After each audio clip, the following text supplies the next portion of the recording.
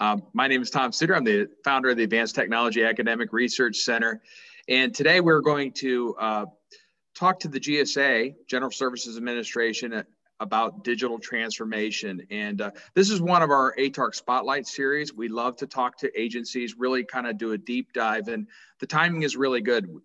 At the end of last year, we had a digital transformation event with NASA. We launched our Digital Transformation Working Group.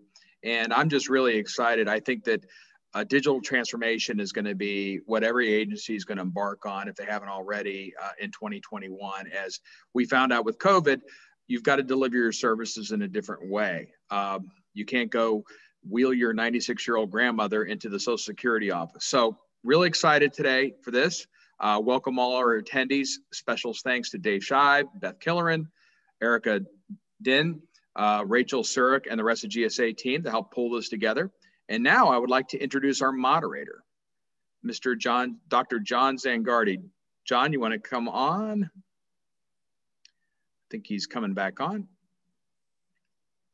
So anyway, while John's getting on, he is formerly the Chief Information Officer of the Department of Homeland Security, the U.S. Navy, and Department of Defense. And I don't know if anybody's had that trifecta in my memory, which goes back fairly long. And John is also the president of a company called Red Horse Corporation. And do we have you, Dr. Zangardi? Do you want to go off mute? Okay. There you are. We're getting a little feedback, but John, I will welcome. I'll just turn it over to you.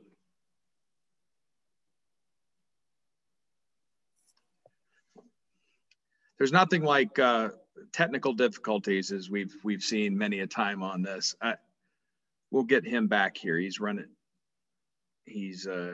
getting on. I think he's Dr. Zangardi. Hey, guys, I'm sorry. It took the third try. Every time I called in, I could not hear you. So okay. Well, I said a lot of flowery things about you, and I talked about your title and everything that you've done in the past. I didn't mention that you're also an ATARC board member, which is your most prestigious title that you've held. Oh, that's funny. Thanks, Tom. I appreciate it very much. And guys, I want to apologize for the confusion with me logging on. I'm sorry. Today, I have the privilege of being the moderator for this panel. I want to say as I start that it's a very distinguished panel, and it's a pleasure to be here. I'm going to introduce the first person in our panel who really doesn't need an introduction because you guys all know Dave Shive. Here's the thing.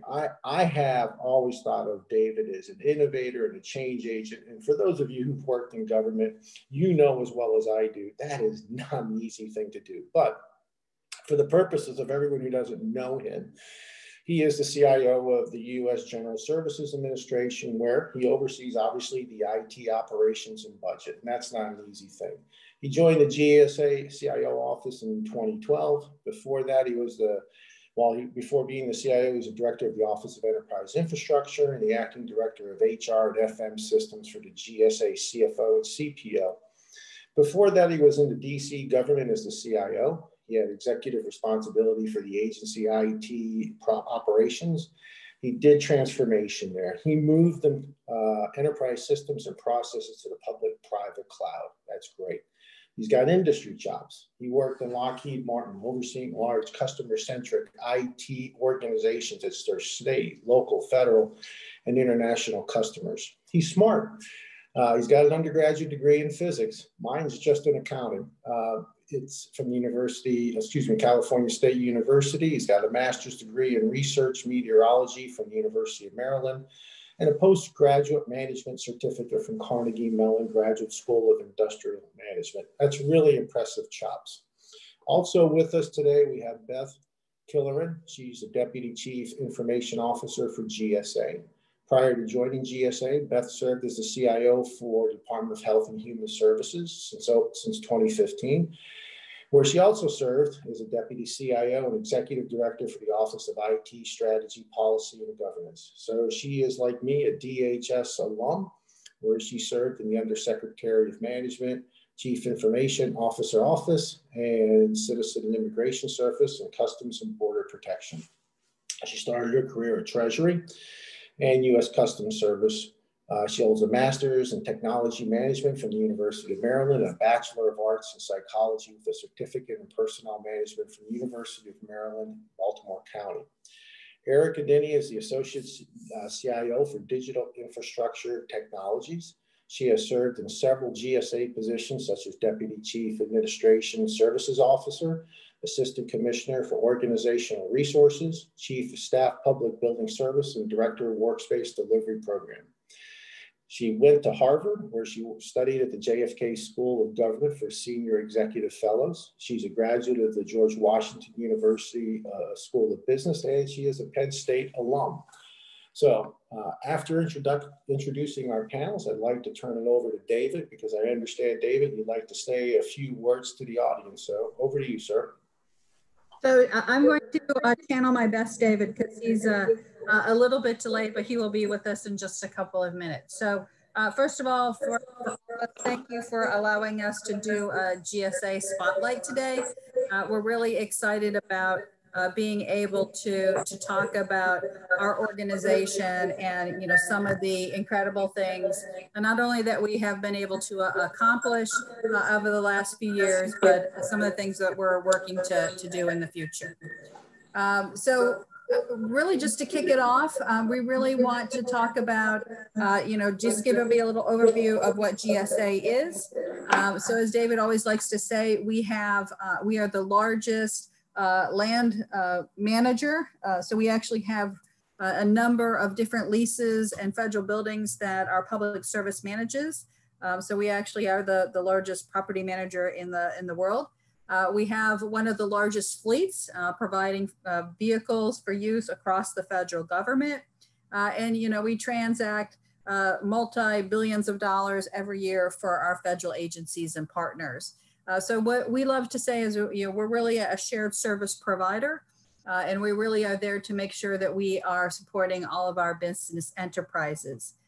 Over the last 8 years, they started an IT consolidation that worked to establish things that Fatara was thinking about, which is consolidating all of the CIOs across the business lines so that there is only one CIO at GSA.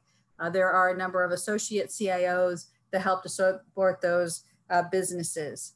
We are excited about moving forward with not only what happened from the consolidation and what we were able to achieve through the efficiencies and economic achievements we were able to accomplish, but we also are looking to move forward with the next generation through a digital transformation, which is really what we're going to focus on today.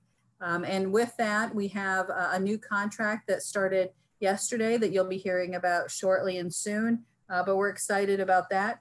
We have consistently had a strong customer satisfaction over the last 5 years. We sit around between 88 and 91% customer satisfaction across GSA to our customers.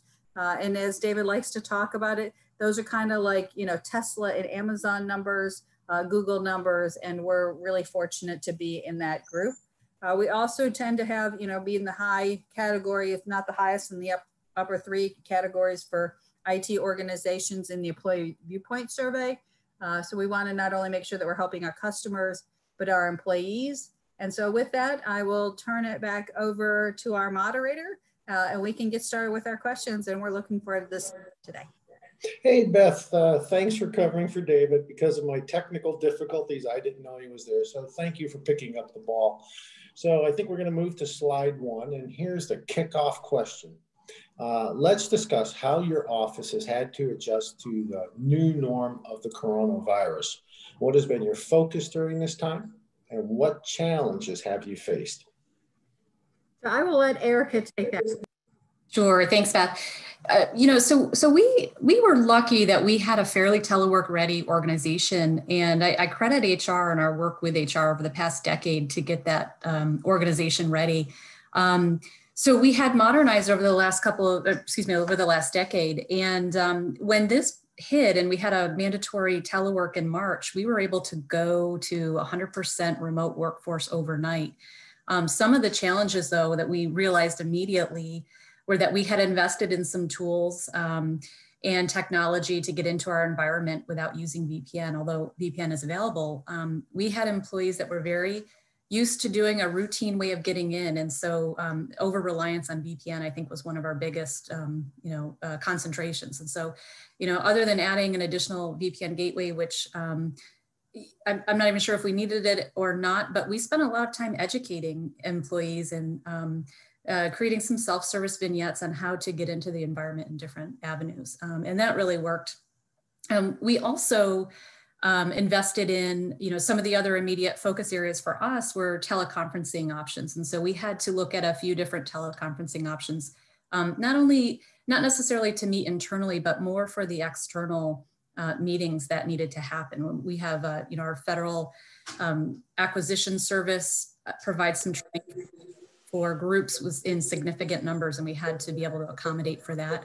And then we looked at team collaboration platforms as well, and invested heavily in that. And again, that was for some for internal use, but also really for the external use with our customer agencies.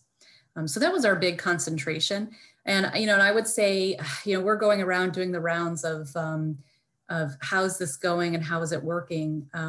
And we've had a fairly smooth transition. I'll also add, one of our big, of course, concerns, which I'm sure many of our agencies struggled with, is how do we onboard folks in a remote environment? And we were able to do a virtual onboarding, 100% touchless, and roll that out within, I think, about 2 to 3 weeks, working with HR, partnering with some of our other sister services, Office of Emergency Management. So that partnership, I think, and those strong relationships really helped us have a fairly smooth transition. Thanks, Erica. Beth, do you have anything you want to add, or do you want to move on to the next question?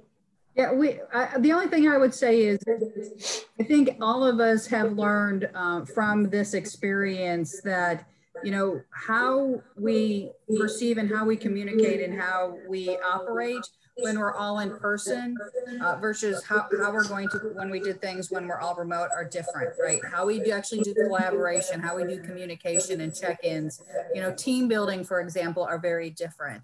And as we move into the slides, you're going to start seeing some of the things we're thinking about as we not shift to completely the way things were, but this hybrid environment and making sure that we are thinking digitally for tomorrow. But the biggest thing that we're trying to strive for is, different place, same experience. So no matter where you are, no matter how you choose to work at GSA in the future, every one of our employees will have that same type of experience inside and outside of the office.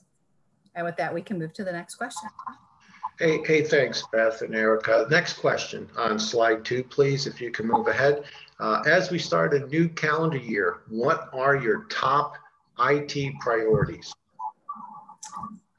So I think David's still a minute behind. So I will just say that, what we really have been thinking about is this was the 5-year strategic plan that actually ended in 2020. And a lot of these particular goals are still the same. We want to make sure that we're delivering value and making sure that we're doing savings across our business lines and making sure we're providing mission support services across the federal government.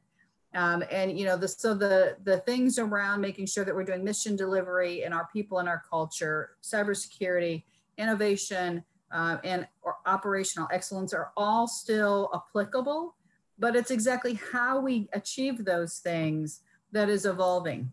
One of the things that we had decided and figured out even before COVID hit, probably 6 to 9 months before that, which is, we have kind of achieved a plateau with the model that we have. We've been able to really be successful on having our structure and our delivery around our mission and our culture and mission and around the mission delivery of having assistant CIOs that are specifically aligned to those mission and having a complete technology stack on a mission by mission basis.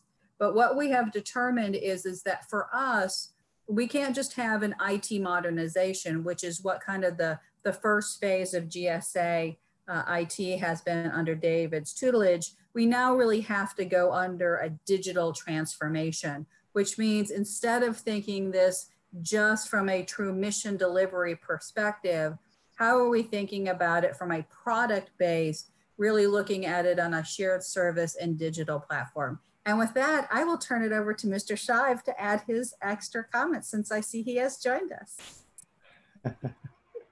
Oh, wow, right into the fire. That's right, man. I want to make sure just to get your 5 seconds of overall vision for the session today.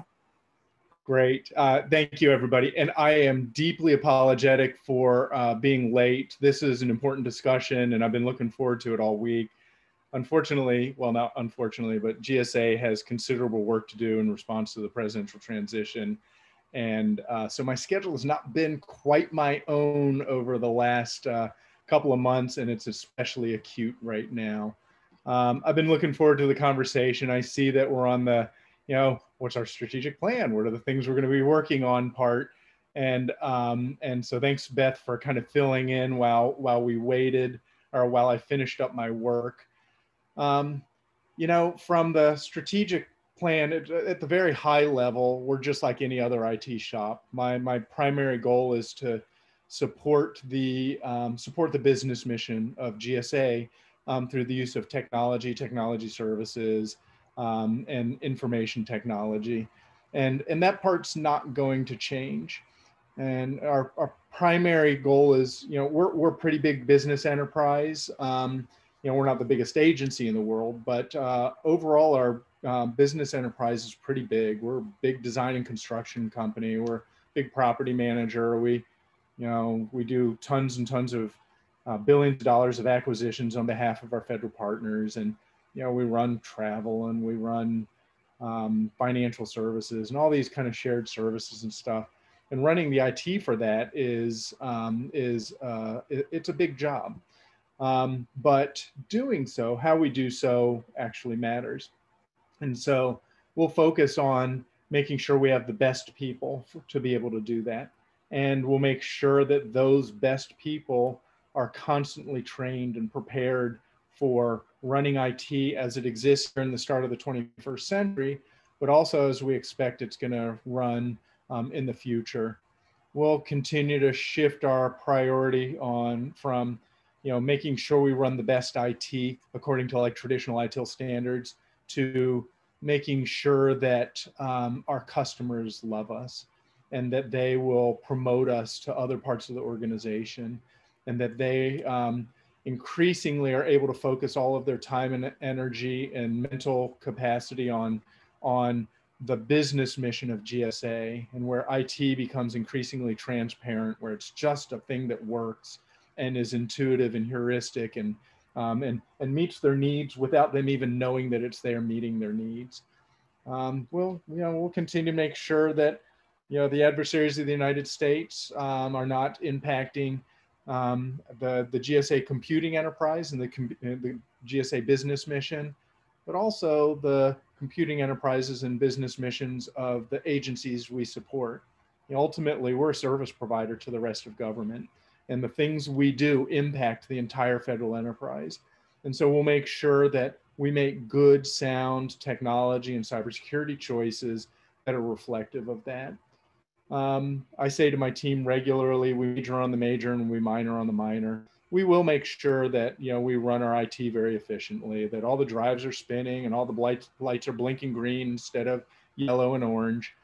Because when you do that well, it gives you the time and space necessary to be a little more forward-leaning and think about the next new innovation that comes on. If you're not doing that basic stuff well, all your time is spent doing that. So we'll make sure we're operating excellent. And then I think the last piece is, I say pretty regularly, I have the best CIO job in the federal government. John, I don't know if you'd agree with that or not, but it's a place where I've had successive administrators allow me to take first mover risk on behalf of the rest of the federal government. And we get to try things out here at GSA. And then if things work well, we then look for scaling agents across government through acquisitions or through direct technology engagements and stuff like that. Our strategic plan focuses on these kind of prime areas because we find that if we keep our focus on these areas, our customers are happy, our partners are happy. We can confidently say we're being good stewards of taxpayer dollars, and we're helping the federal government enterprise present a government to the citizens and visitors of the United States that we can all be very proud of. So that's kind of from the very top level what our focus areas are. And then we'll get into some of the details, I think, for the balance of the discussion. Thanks, Beth. I appreciate it. Hey, David, thanks for joining us. I understand that when the boss calls, the employee runs. Yes, sir. So we get it. Keeping us on task, I'd like to move to slide 3 and start on to our third question. And David, just for you and the rest of the panel's information, we're starting to get questions in, and I'm reading through them. So I may pepper them in before we go to another slide if it seems to fit the topic that you're on right now, if that's okay with you guys. I think that's great. We love a bilateral two-way conversation. I think that's the most effective way to have these kind of conversations. Great. So on slide 3, you've talked about the importance of innovation. What are your continuing priorities around digital government and modernization? So I'll take that one. I'll give David a minute to catch his breath coming in. So the thing that we really are trying to focus on is really a shift in government. As I mentioned at the beginning, there have been a number of agencies, including GSA, that have gone through a number of actual modernization of systems and incorporating new technology as they do that modernization. This is more of a digital transformation, which includes having to do all of these things that are on the slide. I always love to give little analogies or accolades or little stories to make things a little bit more meaningful and being able to relate to folks. So as we're thinking about, building possibilities within GSA and acquiring solutions for tomorrow, I've started watching a couple of the old Star Trek shows. And if you think about it, and I Googled this the other day, is how many things there were on those shows, like 40 different things, from cell phones to microwaves to actually 3D printing and other things that actually have come to fruition that were on that show.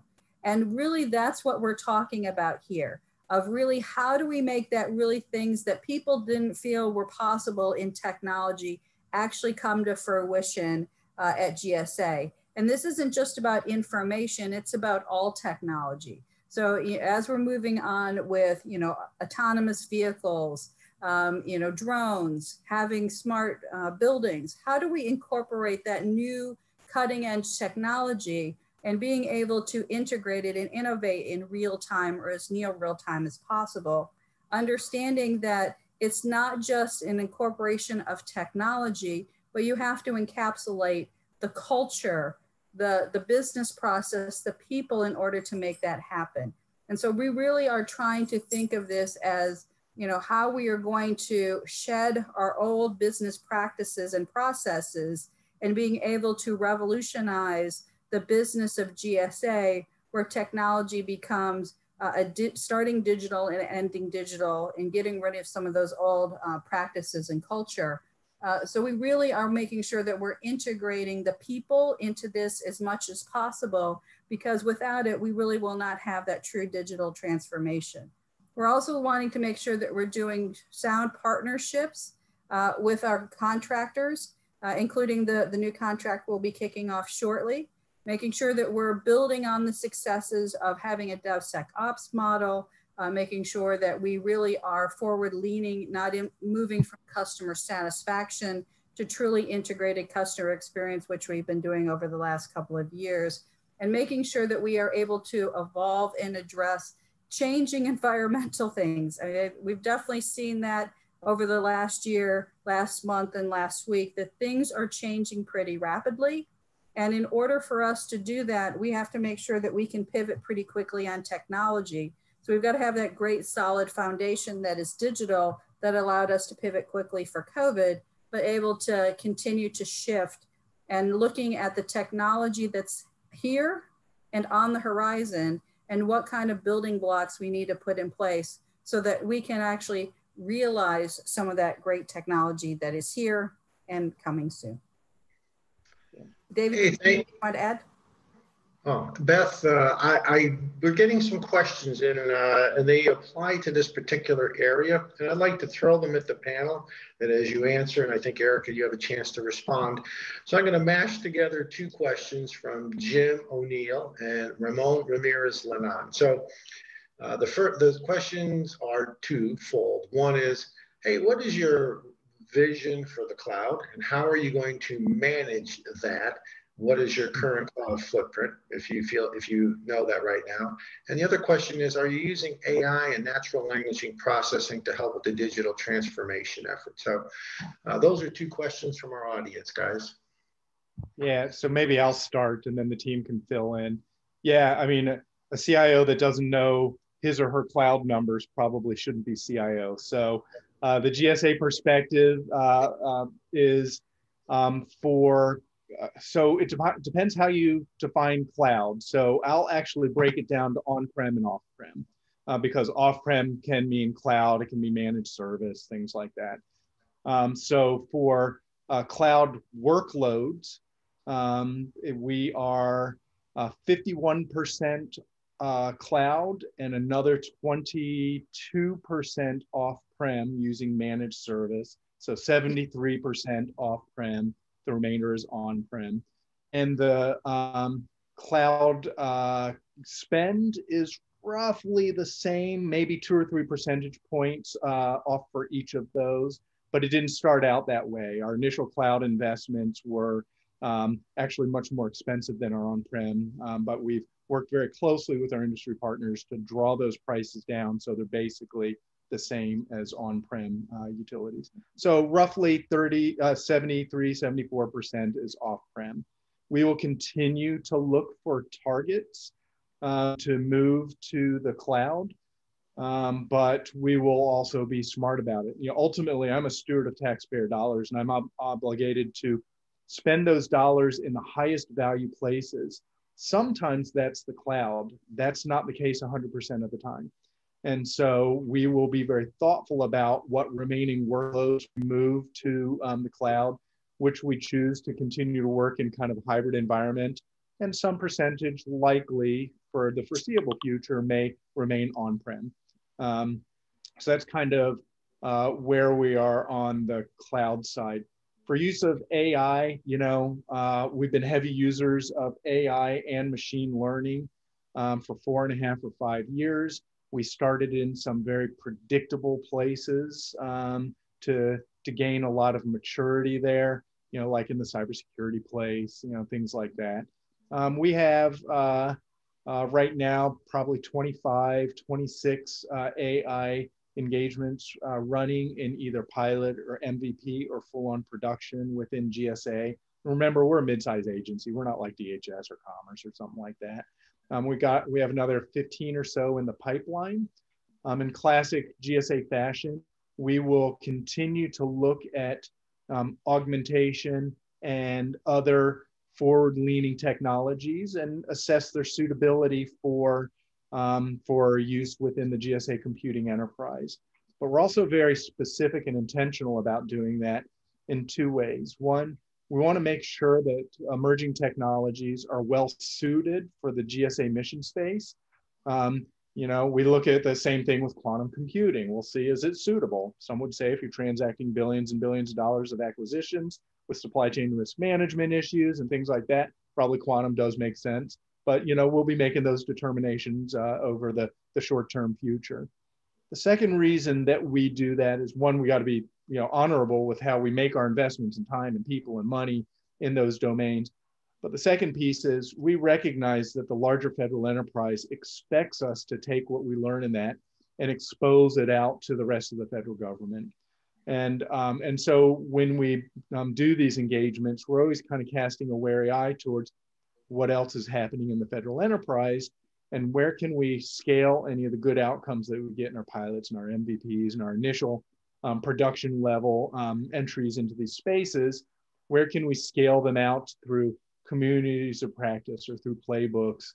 It's no surprise that we are deeply entrenched into things like the AI community of practice in partnership with the JAIC and places like that. We are intentionally in those spaces so that we can try things out here in GSA and then look for scaling agents like federalized acquisition or direct technology engagements to work with our federal partners across government. Great question. It was. Thanks, David. Moving on to the next question, because I want to keep us on schedule. What challenges did you face in terms of digital transformation? Are there cultural, technical, or other issues that make it hard to fully leverage your emerging IT resources? And there's an interesting question that aligns with this from the audience, from Amy Fadita. She is interested in understanding how you balance digital transformation technologies with customer adoption to get at and ensure the best customer experience. Yeah, that's a good question by Amy. It sounds like she's been around the block a few times.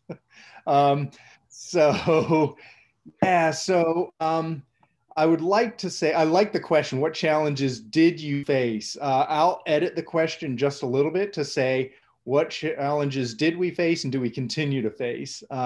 In the same way that we use a CI/CD model, continuous integration, continuous delivery model for delivering new business capability through the use of technology here in GSA, we find that the challenges follow the same model. They are always there, ever present, and always kind of changing and morphing with the times. That's a practical reality of delivering in a large enterprise like a government agency.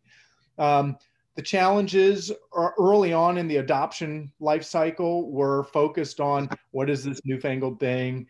It's a risk to the status quo. What are these IT people trying to do to me? They're trying to disrupt something. GSA, from the business standpoint, actually has done a pretty good job for a pretty long time. And there's a lot of, if it ain't broke, don't fix it mindset within GSA. But we're all about, becoming increasingly efficient, not just maintaining the status quo. So what we had to do is find those who kind of were a bit resistant and enter them into the program delivery teams. I think Beth mentioned earlier, we use DevSecOps. We've actually been doing derivatives of DevSecOps for probably 7 or 8 years now. And so one of the things you do is you get some of the people who are struggling with this, and you make them a part of the delivery team.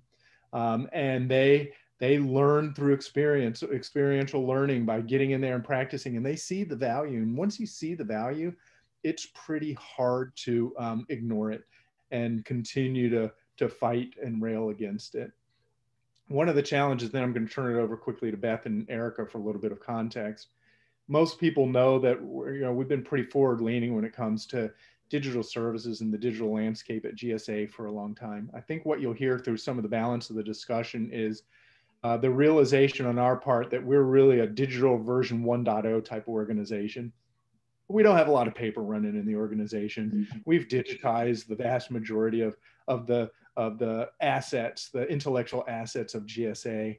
But a lot of those are first gen. They're basically digital copies of existing paper processes. And that's great because we can do it out online and it makes securing it that much easier and all that good stuff.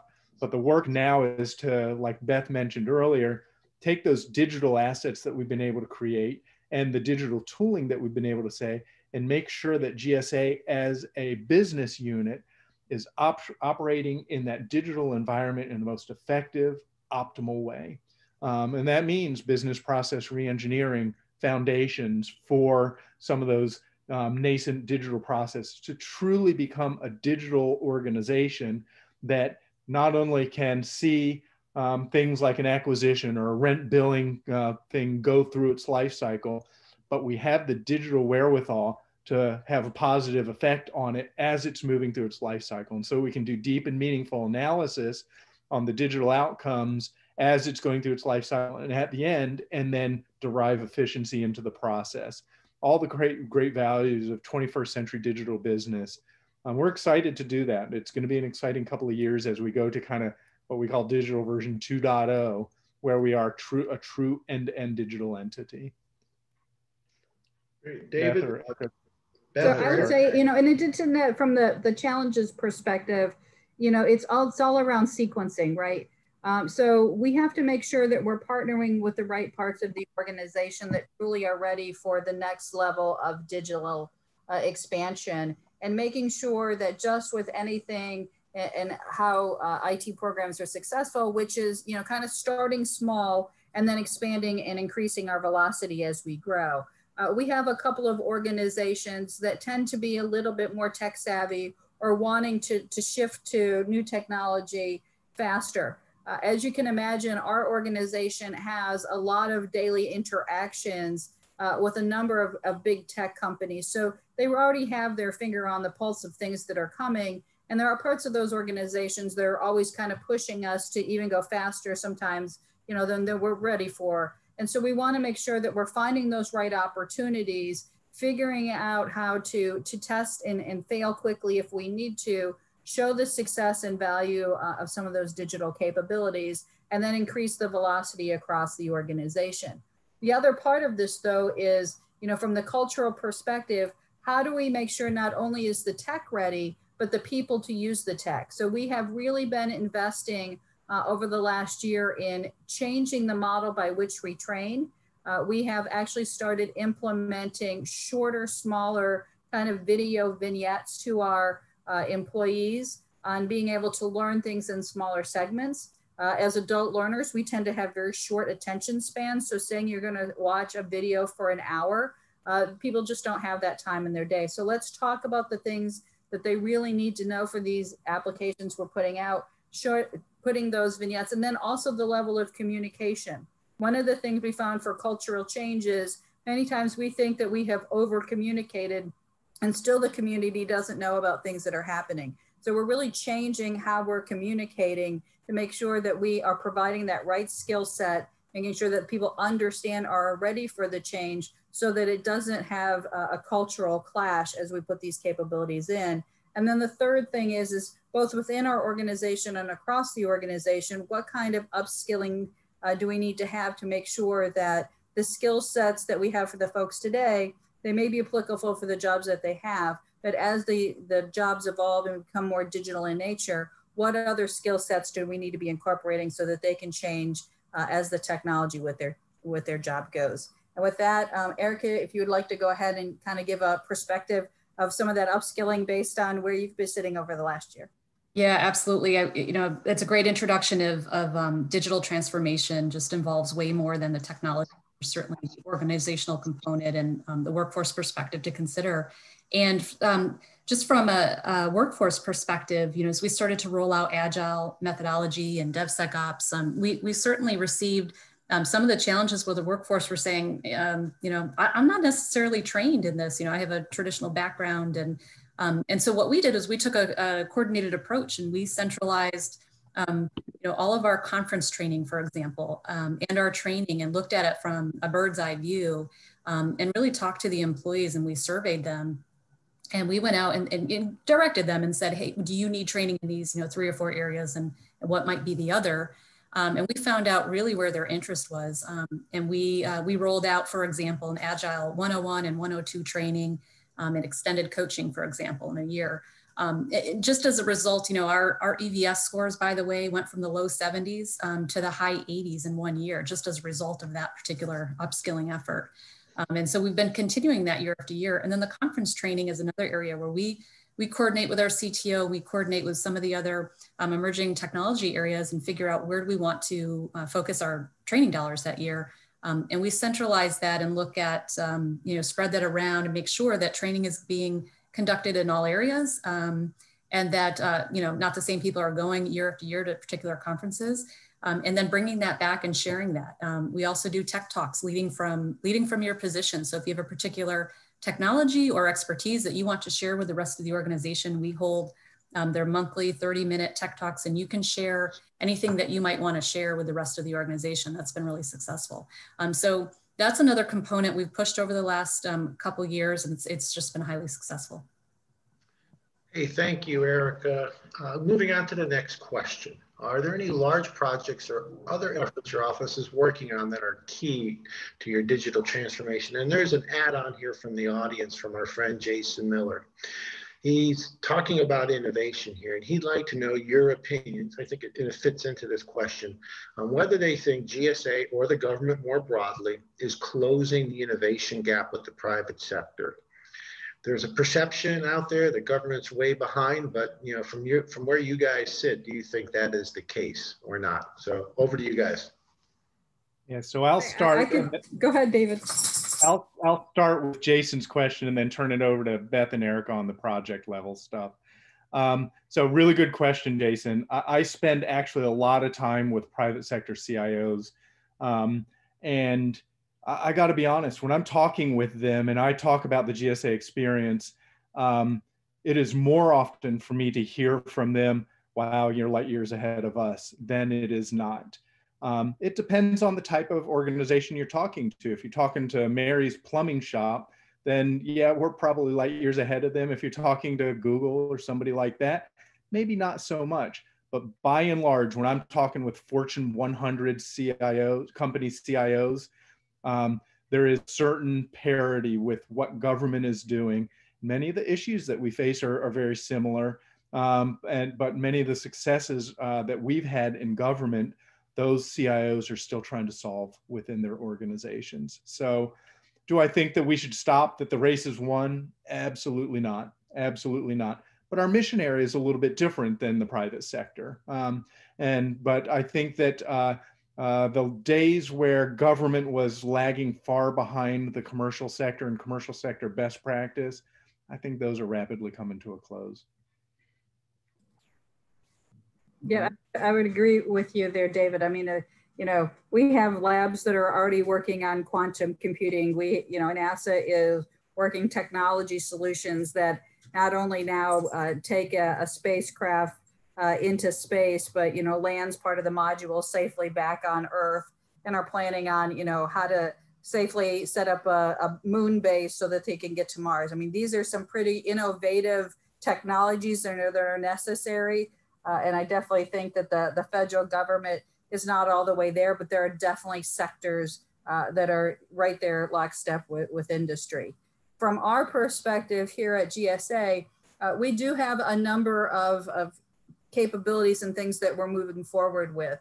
Kind of the first thing that we are kicking off with our digital transformation is, as I mentioned, we really have built our organization traditionally around making sure that we provide business delivery. So we have organizations that have kind of the full stack of capabilities to deliver for a particular individual business. But as you can imagine, when we're thinking about how to increase the velocity and become more innovative overall, that requires us to have some investment capital. So when we look across those business units, we find out that there are some common product lines that every one of our businesses need. So we actually have established and have done some realignment within our organization for our ACOs, not just to provide solutions for a particular business, but for shared services. So we had a question about cloud. That's one of the areas that we have already established as a cloud product line. We actually have established a product line for identity and credentialing. We have a couple of other shared services that we're going to be launching that are already in their beginning stages. So we're looking at not only technology from a vertical perspective, but also making sure that we have that horizontal, which allows us to not only have better systems to systems integration, but then allows us to be able to increase the velocity by having our systems be able to better integrate, not only from a true technology perspective, but from a security perspective, and more importantly, from a data exchange perspective. So the second kind of element goes with that, which is making sure that we are building the right cybersecurity tools. We have a CISO who is very forward leaning. We have actually, that's our first place that we're using artificial intelligence. We have a pretty small staff. So how do we augment the cybersecurity with the right tools and innovations so that our practitioners are able to focus on those anomalies and those areas where they really need to have eyes on the problems and the solutions, and allowing the technology to help with our cyber hygiene, with our monitoring and our detection capabilities to protect our organization as it moves forward. The other aspect of that is as we protect our data, we also have to share our data. So how are we looking at the totality of our systems? And we've put some things in place using open source and other capabilities that allows us to have better data integration, because we want to make sure that we're making the best decisions for ourselves, but more importantly, helping to advise our leadership and having that leadership advise their customers. We really want to make sure that we're putting the right capabilities in from a data management perspective, not to look at the past data, but helping to look at the data for today so we can have real-time decision-making, but even more importantly, putting that right predictive analytics to help us plan for the budgets and the services of the future. As we've seen over the last year or so, the environments change, and we have to be able to put the right models and capabilities into our systems using open source cybersecurity and data so that we can bring that information in, add those models and capabilities so we can do the right predictive analytics to help us plan for what products the agency should be providing to our customers in the future, and building our budgets accordingly so we can be as efficient with the taxpayer dollars as possible. And with that, Erica is going to talk about a specific infrastructure project or two that's happening within the organization. So Erica, take it away. That's right, Beth. Yeah. So one of our key projects that we're launching is our infrastructure capabilities and IT operations contract. It's an enterprise-wide contract. We're on our 4th generation of it. This particular contract is structured differently than in the past, which you might have seen a traditional infrastructure support contract. And this is designed to push down those operational costs and partner with our new contractor to introduce some of these innovative ideas and move to a digital organization and introducing innovation. Things like AI, RPAs, we are getting into, we're going to be designing automated personas, for example, and using AI to develop those personas so that we can get into predictive analytics and predict some of the actions that we're taking might result in these 2 or 3 options, and it'll help us make some better decisions. But by pushing down those operational costs, it'll let us reinvest in some of these areas that Beth just mentioned. A couple of just key things that we're looking for in this particular contract, customer experience. We're moving beyond customer satisfaction. It's really important, but we're moving to that idea of customer experience and creating that omni-channel intake process and tools, and to be able to provide that shared service capability. You'll hear Beth and David talk a lot about shared services, and that notion of being able to provide that through one channel and having the idea of a customer champion, for example, to do all the back end coordination so that the customer is really only having that first experience through that intake process. It is really a key way to reduce duplication, drive down costs, eliminate inefficiency and things like that. And so we're looking forward to that.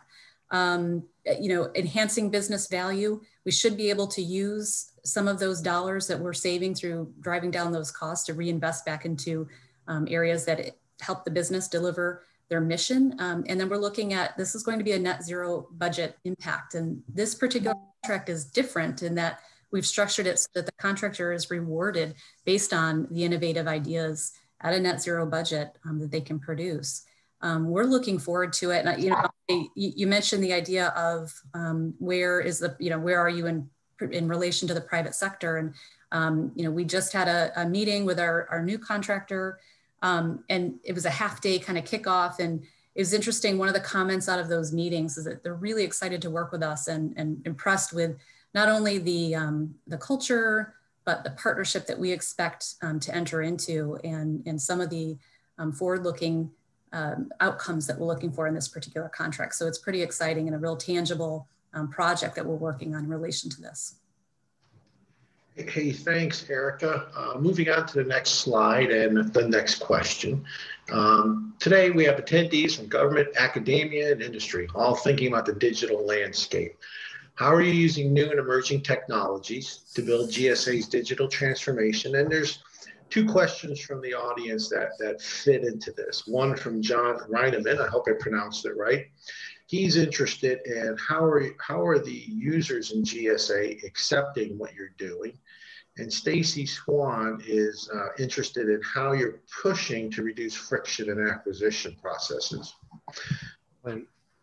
So great, thanks, John. So just for awareness, while Beth and Erica, since I know this stuff already, while they were answering some of the questions, I was actually answering some of the questions. So go take a look at the answered questions because there's some additional context in there since we are running reasonably short on time. So how are the employees taking the innovation landscape that we're presenting to them? They love it. They love it. I mentioned our customer satisfaction scores, our customer experience scores, our NPS scores. Our customer experience scores over the last 5 years, as we've been really doubling down on MVPs of digital transformation to literally full-on agency-wide digital transformation that allows us to be, 74% off-prem, that kind of stuff. Our satisfaction scores in that time have gone from the low 70s up to, it bubbles along between 89 and 91%, depending on the year. It is hard to deny that. They also love it that we're saving a ton of money by doing so. And we're able to reinvest that money back into the business of GSA or into additional transformation plays. So in that regard, it's a thing that feeds on itself. You start with some small wins in some targeted areas, get some good results there. That starts to breed a little bit of excitement. Eventually, the whole agency is excited, and even more so, the excitement extends beyond the four walls of GSA, and it becomes an attractor of talent into the organization. And that's where we are now.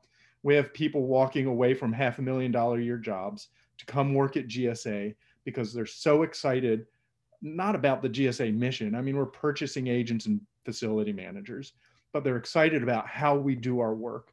They're excited to be a part of an organization that's presenting government in a much more effective way to the citizens we're serving. Yeah, I'm glad to hear there's people from government, academia, industry, military, the whole kit and caboodle here. Like I mentioned a little bit earlier, we actually use emerging technologies as a lever for getting driving innovation and transformation into the organization.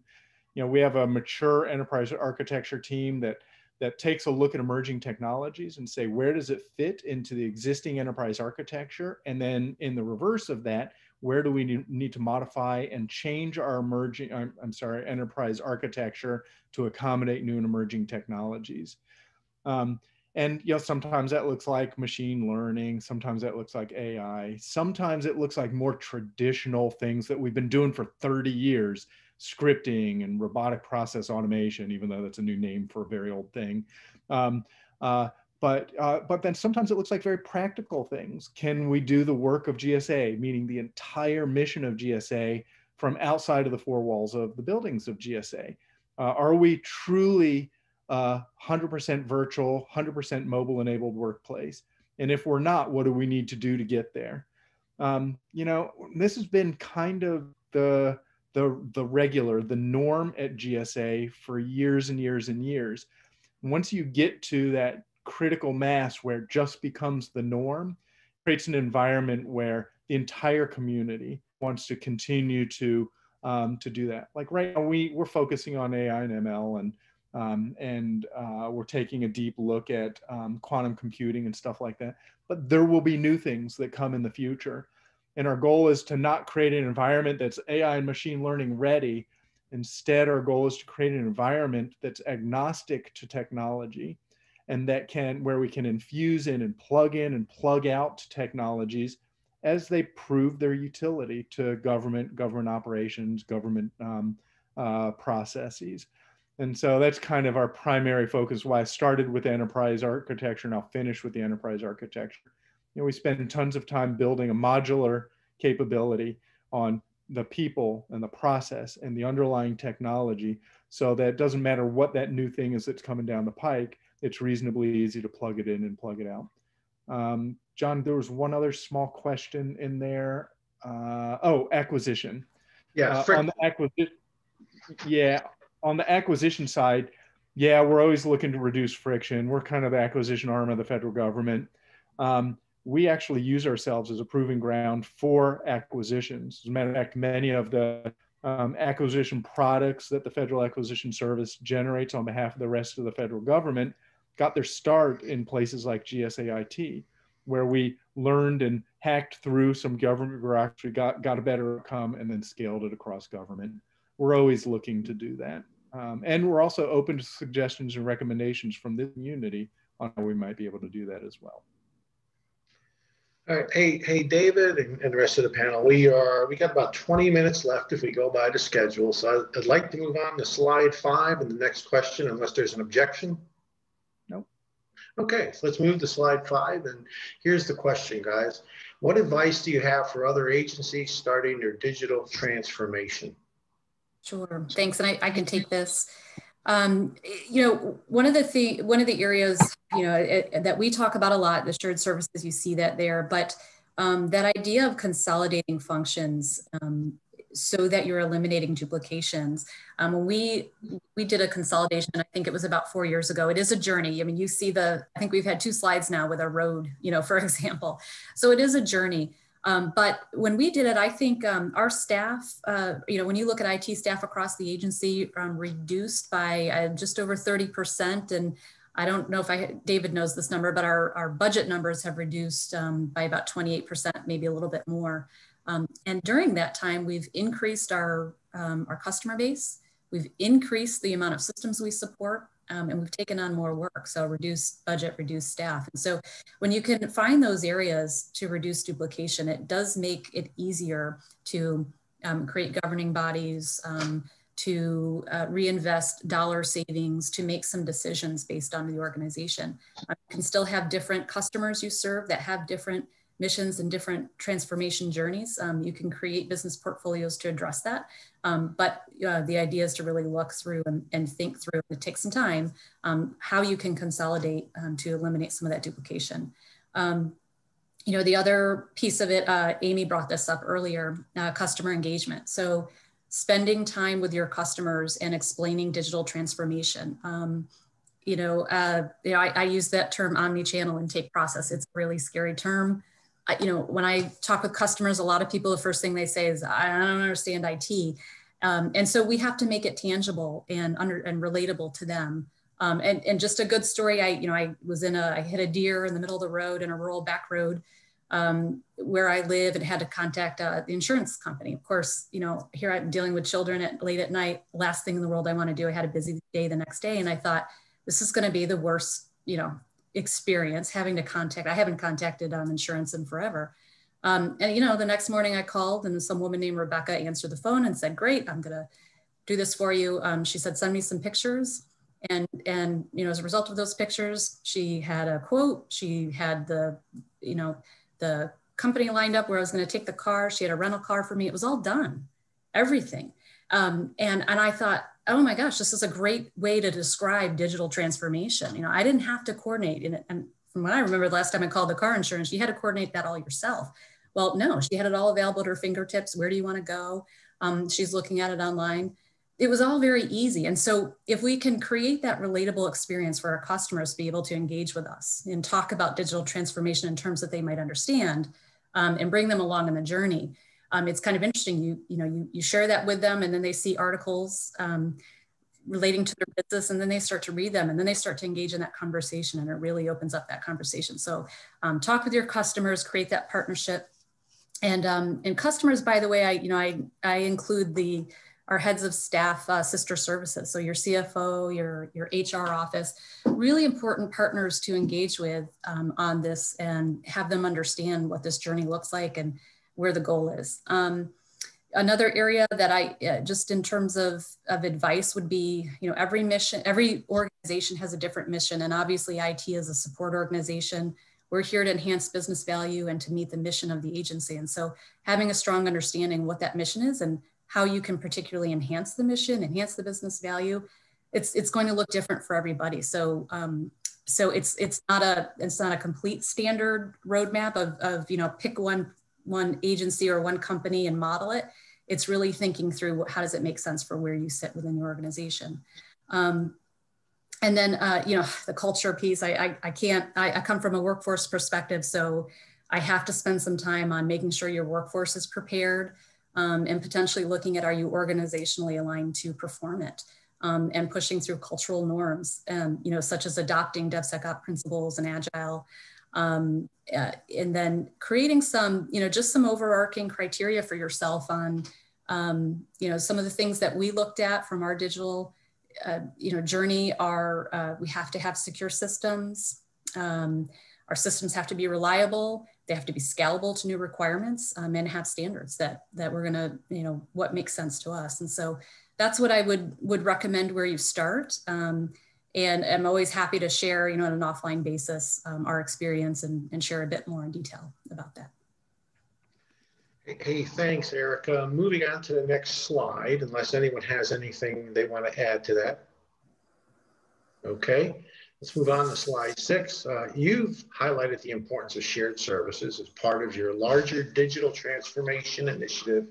What is GSA doing in the area of shared service? And Anish Patel has asked the question of, are there new or what new GSA services might you offer to your customers sort of in a post-COVID environment to accommodate a future work from home or anywhere kind of world?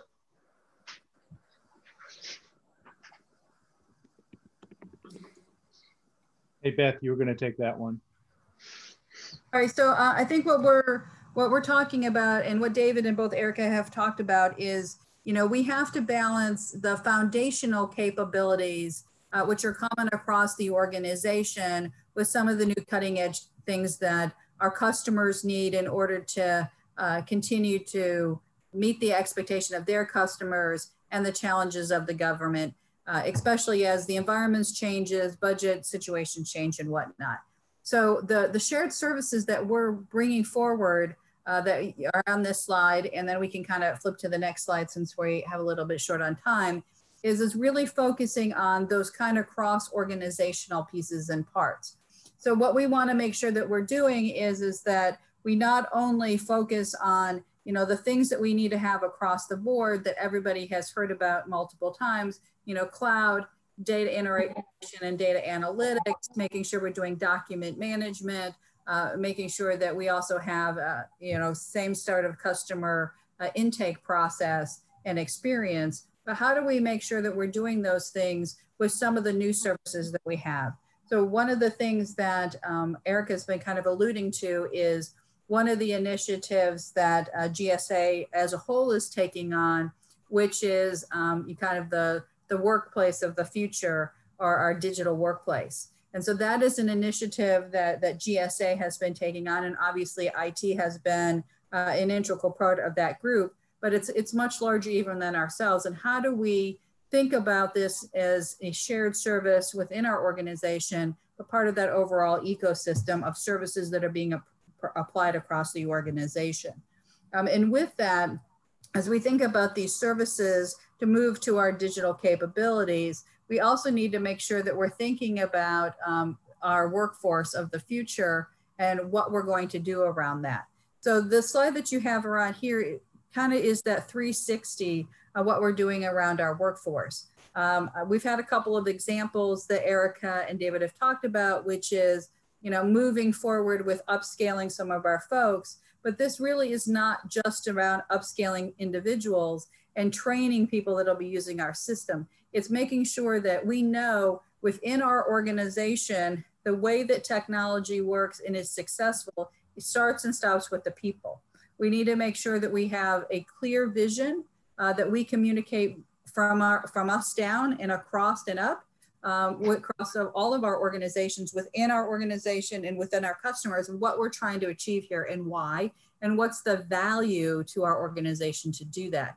We need to make sure that we're looking at the workforce and the changing landscape, I said, of the technology. When I first started, we had a bunch of people that did different kinds of things.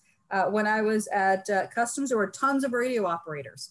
Don't see too many radio operators around anymore, right? So how did those people change into, People that run mainframes, don't have too many mainframes anymore. Okay, so we're maybe not doing a lot of COBOL, but there is still some out there. So how are those folks changing to the next capability? That's what we're talking about.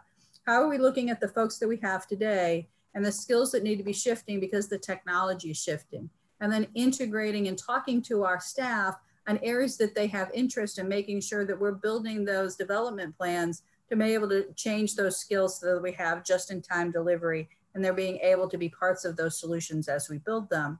And in areas where we still have gaps, how are we augmenting that by either recruitment process and working with our HR community to accelerate hiring, or in areas where, you know, maybe the government is just not going to have that core competency, that we're contracting for them. And making sure that we're continuing to think about how we're managing those careers, giving people opportunities.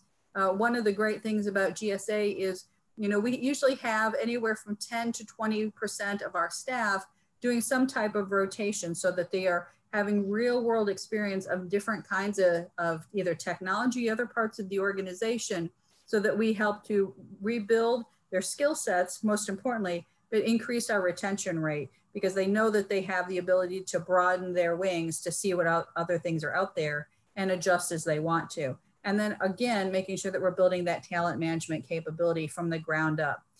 This is kind of Erica's bread and butter. It's actually something that she's been very passionate about. So I'll give her a few seconds to kind of chime in to see if there's other things that she wants to highlight from the people perspective before we move to slide 9.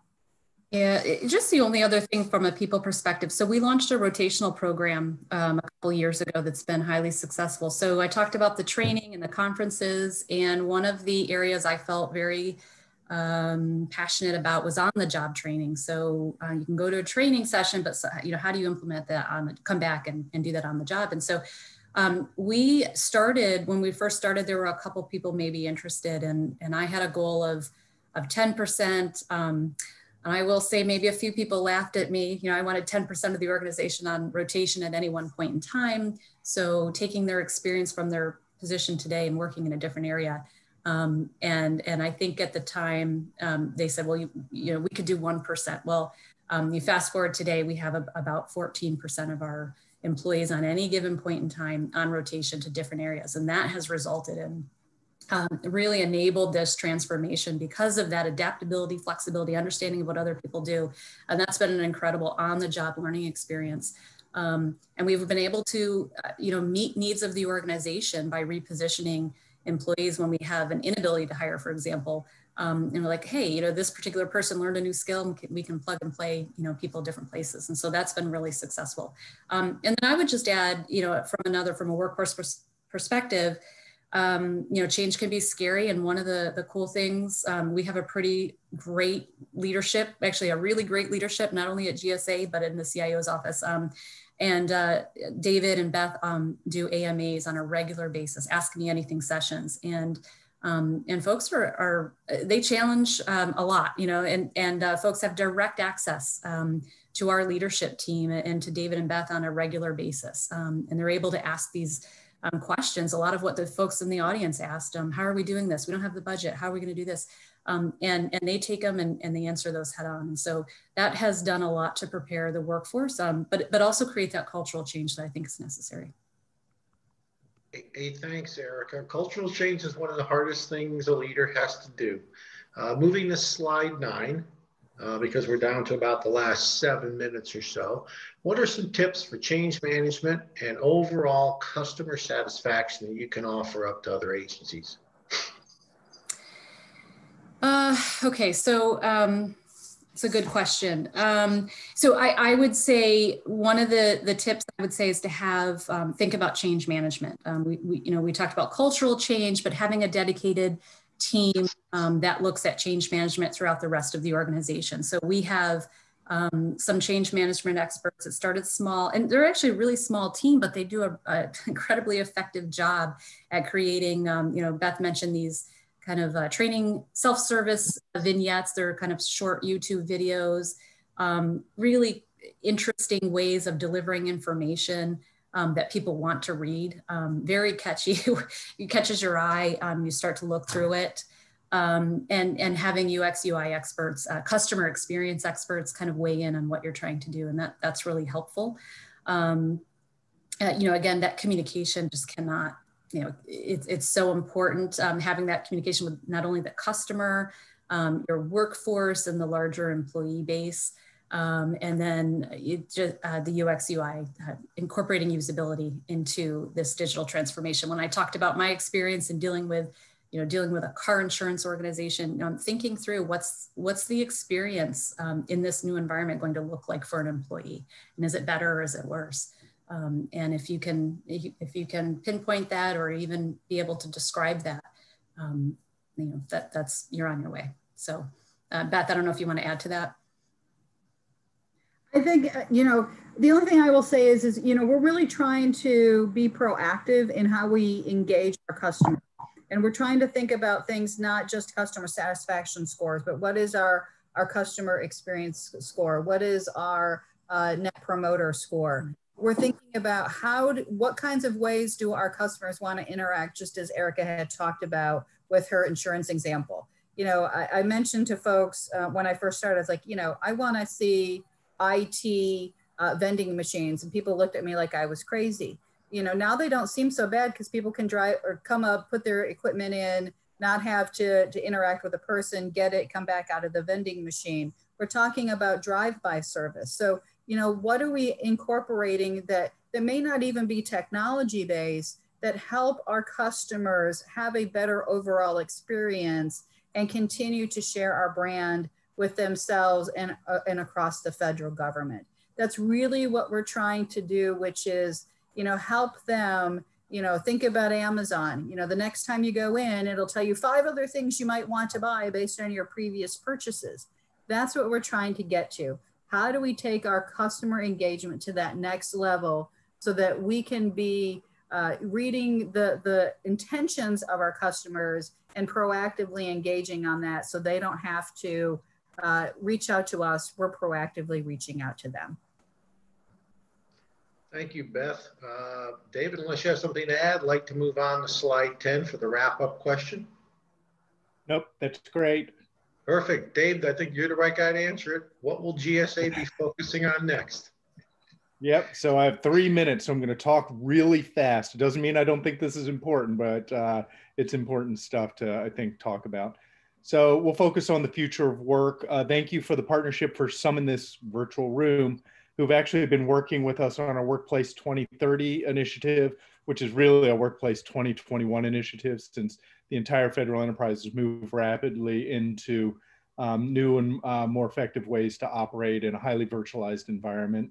We'll continue to take a look at what the right tools are, what the right facilities are, what the right technologies are, what the right processes are to operate here in the 21st century. And GSA will have a material impact on and helping to provide a lot of that to the federal government, but we won't ever do to the federal government what we haven't tried and worked out ourselves first. So we'll take that proving ground model that I talked about earlier, take on first mover risk on behalf of the federal government, try that on ourselves, and only express out to you and the larger community in partnership with our industry partners what we've tried out on ourselves. That's a big area. We will continue to look at augmentation and predictive analysis. The work of government far exceeds the number of people working in government. So we'll be looking for ways to augment the wicked smart knowledge workers of the federal government with augmentative technologies so that we can be increasingly efficient and meet the needs of the workforce of the federal government and the citizens that we serve. We will continue to look at business-enabled technology. We're a fully consolidated shop within GSA IT. And part of that was, we adhered to FITARA before FITARA was even really a thing, with me controlling all IT budget and all IT systems and stuff like that. Part of that was consolidating all IT, but I've recognized that there is massive talent out in the business units of GSA that have significant material technology and business technology capability. I would be a fool to not exploit that capability out in the business units in which I serve. So we will be working very closely with the business units with the right controls, CIO type controls over that, to leverage that business enabled technology that allows us to be the most productive we can. And then the last thing is we'll continue to pivot towards increasingly personalized service. IT for the longest time said simplify and standardize. That's the way that you make money or save money. But we're not in the business of only saving money. We have to be good stewards of taxpayer dollars for sure, but we're in the business of enabling the business mission of GSA. And sometimes that includes deeply personalized service down to small, discrete, but powerful work groups within the organization who can work synchronously as a unit or asynchronously as an individual or as small powerful operating units, and providing the technology they need for those small but powerful units to be highly effective in the domains in which they're operating in. So we'll continue to focus there as well. I think I wrapped up in time. Oh, I'm a half a minute late. I'm sorry about that. And David, it's your time, so that's okay, but we are out of time. I want to thank the panel for their transparency and their willingness to answer any question that came from the audience. That's greatly appreciated. So with that said, Tom, back over to you, sir.